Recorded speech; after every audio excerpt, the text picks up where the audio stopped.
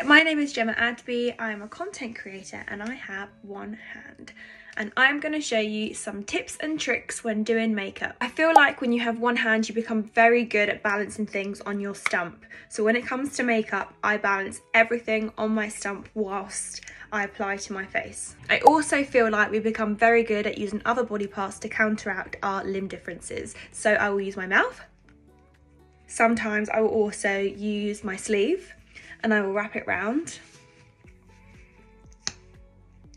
And sometimes I will also use my toes. I also feel like when it comes to hair and makeup, these are the areas which I become most frustrated with because I think I want them to look the most perfect. So my tip is to take your time, don't rush, and do things at your own speed. Here is how I would usually do my mascara.